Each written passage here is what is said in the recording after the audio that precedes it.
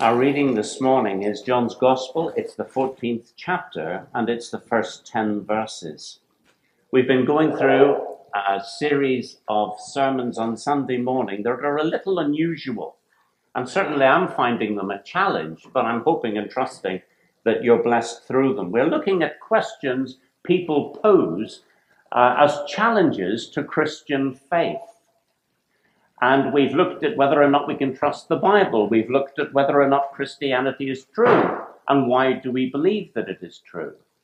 And we've looked last week at science and asked, does science disprove God? Well, today we're looking at the question, do all religions lead to God? Do all religions lead to God?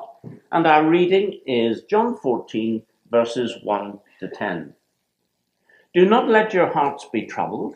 You believe in God, believe also in me. My Father's house has many rooms. If that were not so, would I have told you that I am going there to prepare a place for you? And if I go and prepare a place for you, I will come back and take you to be with me, that you also may be where I am. You know the way to the place where I am going. Then Thomas said to him, Lord, we don't know where you are going, so how can we know the way? And Jesus answered, I am the way and the truth and the life. No one comes to the Father except through me. If you really know me, you will know my Father as well.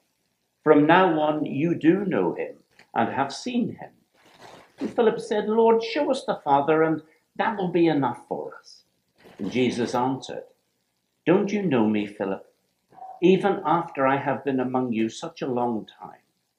Anyone who has seen me has seen the Father. How can you say, show us the Father? Don't you believe that I am in the Father and that the Father is in me? The words I say to you, I do not speak on my own authority. Rather, it is the Father living in me who is doing his work. We thank the Lord for those words, and we'll turn to them in just a little while. We come now to consider this question that is often posed as a challenge to the Christian faith. And if you haven't heard it, I most certainly have heard it. And it's this: don't all religions lead to God? Now, it has to be said that this sounds so tolerant, so logical, but actually, it's neither. It's not tolerant to the faiths in question to have their uniqueness thought an unremarkable thing, nor is it any more logical than saying all the roads that leave Livingston go to Edinburgh, for they don't, and to think so will just get you lost. These points do, however, illustrate one very popular approach to the study of religion in our day, that reduces it to nothing more than a human phenomenon. The view that all religions lead to God, of course, poses problems for all faiths, as each hold not only different, but contradictory views. Christians believe in one God, in three persons. Muslims believe in one God and consider the Christian view heresy or blasphemy. Hindus believe in hundreds of gods, and Buddhists believe in none.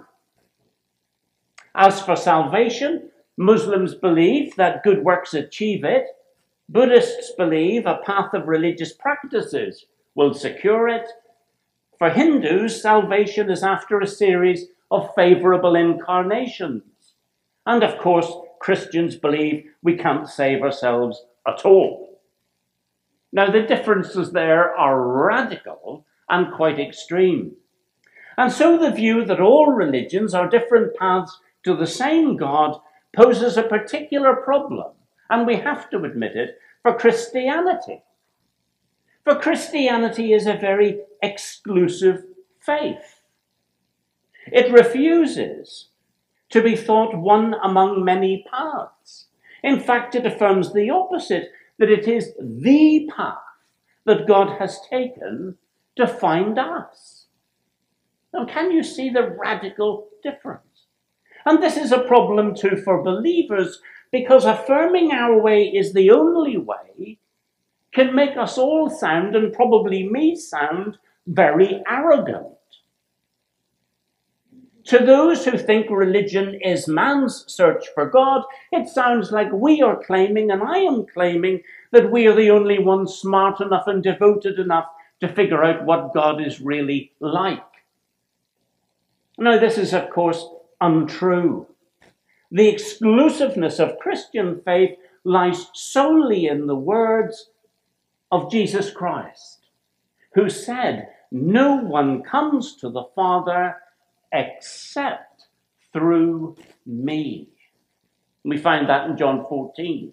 So believers mustn't think themselves arrogant. We mustn't, and I hope we're not arrogant, but rather faithful to him whose word is true. Now, to ask, don't all religions lead to God? There's therefore simply a casual disregard for the notion of ultimate truth. And to help us meet the challenge of the question, I'd like to make 3 points that I believe the Bible supports.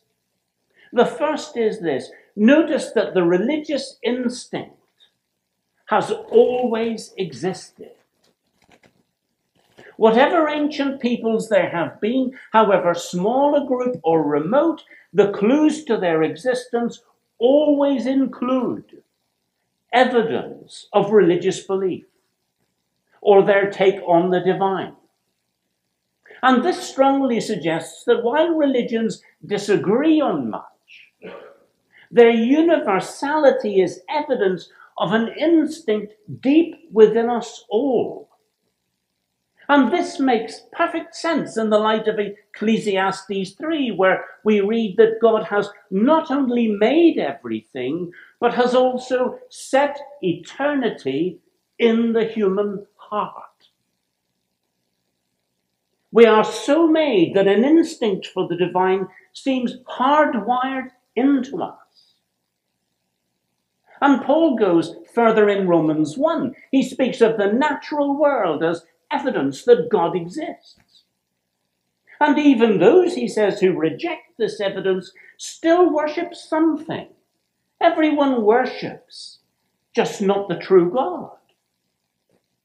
And if the Bible teaches, as it does, that we are all made in the image and likeness of God, then that's hardly surprising that we find such universal evidence in our world for the divine. And so the universality of human religious experience makes total sense if the God of Scripture and the God of Revelation exists, and he has made us. But secondly, while we seem to be hardwired for God, we struggle unaided to find him. It's true we might infer God. We can use inference. We can infer God from certain facts that are true of our situation. The existence of the world might suggest an outside cause. Design in the world might suggest an intelligent cause. The fact of human life might suggest a personal cause. Our conscience might suggest his concern for right conduct. The fact that we are to some degree conscious of him may suggest that he wants our worship.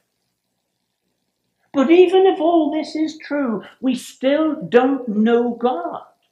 We don't know him.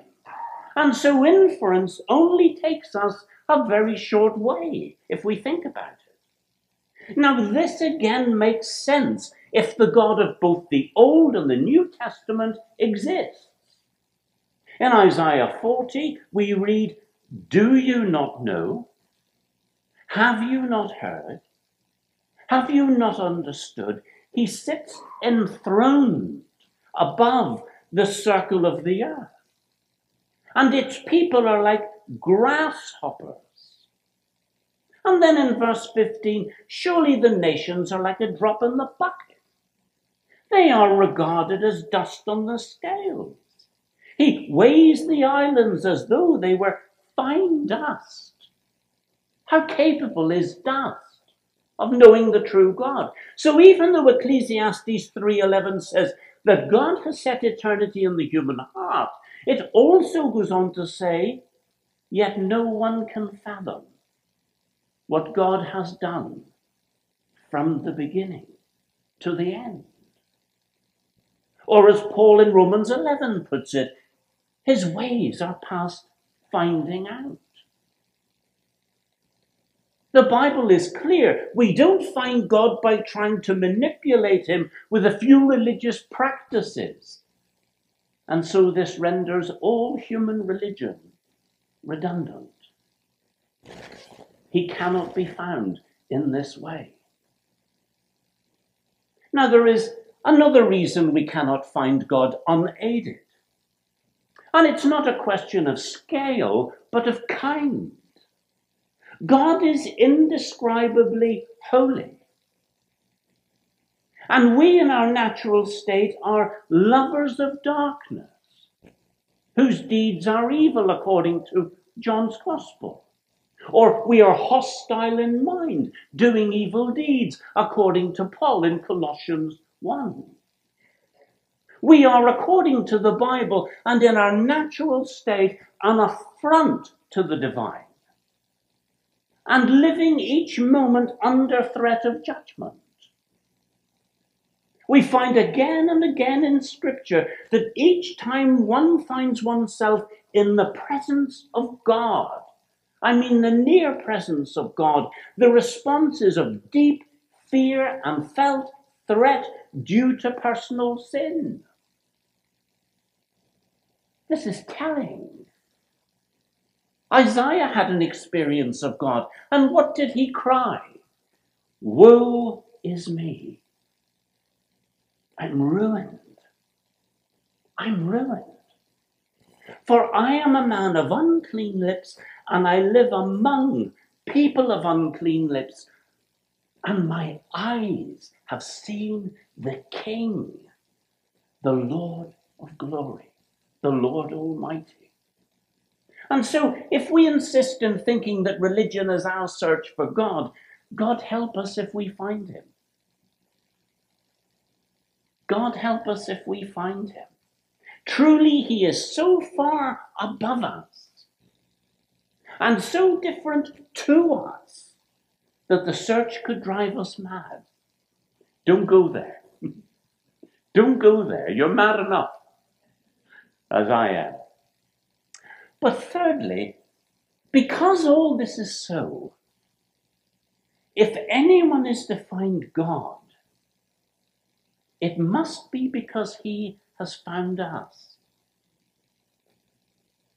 When we come to see this, we're on the threshold of truly understanding the relation between Christian faith and other faiths. However we understand the detail of Genesis 3, it is not Adam who calls out to God, but God who calls out to Adam.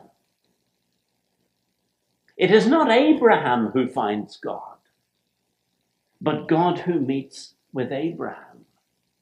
It's not Moses who finds God, but God who addresses him from a burning bush. It's not Israel who chooses Yahweh, but as Deuteronomy 7 puts it, the Lord did not set his affection on you and choose you because you were more numerous than other peoples, but because the Lord loved you. The Lord loved you. And so the message of Genesis is the sovereign election of Israel by God to be the people through whom he would address the world. Now, Israel fails to be a light to the Gentiles, but the Gospel of John opens up announcing that Jesus, the true light that gives light to everyone, has finally arrived. Hallelujah. To fulfill Israel's destiny as the true light of the world. Hallelujah. But all the time, have you noticed, it is God's initiative. God does the searching. As Luke 15 illustrates, with first a coin, and then a sheep, and then a lost son. God does the searching. If you know him, he found you.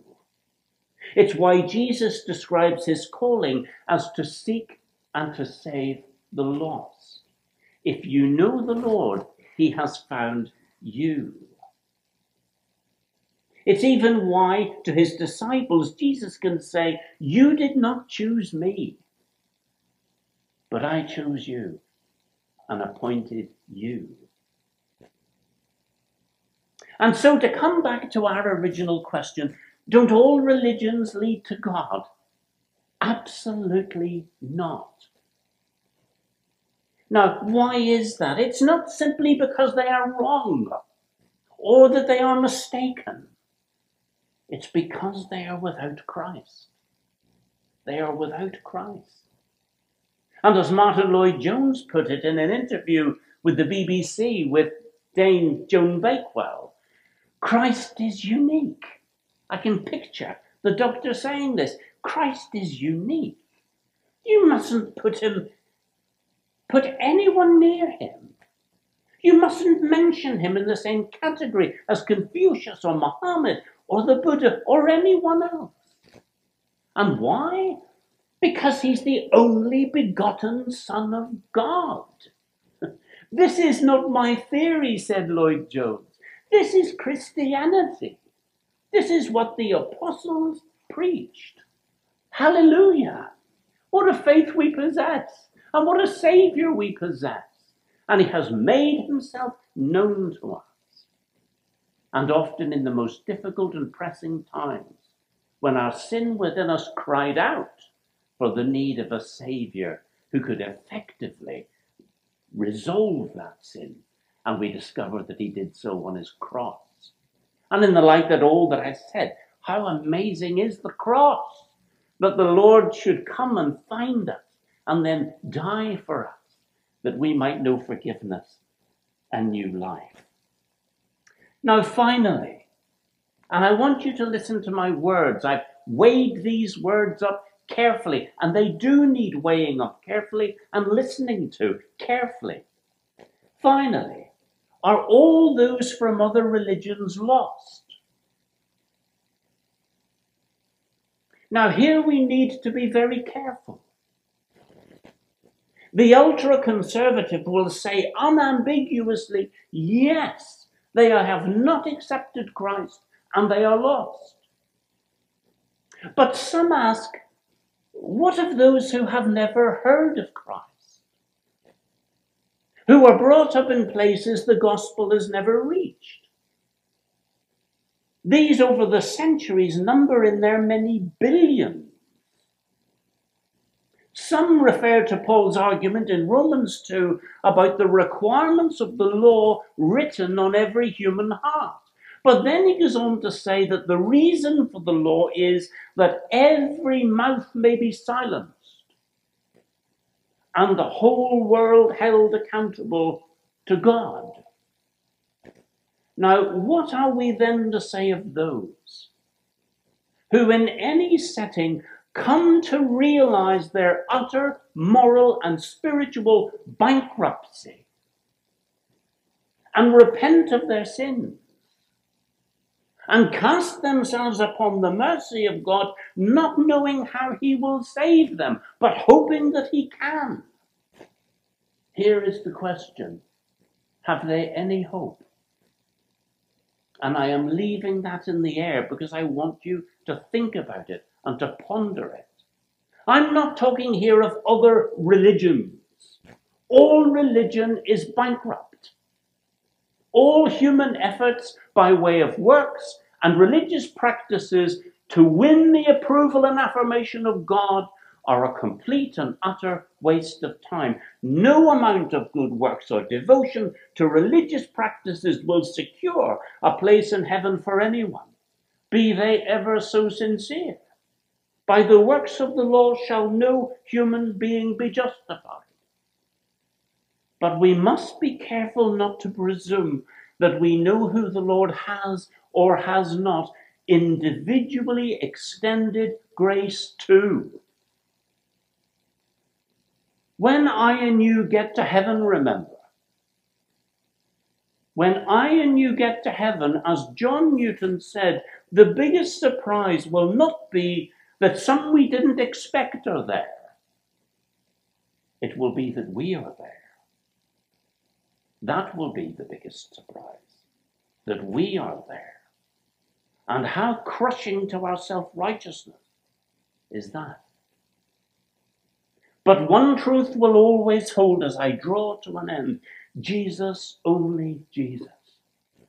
Jesus, only Jesus.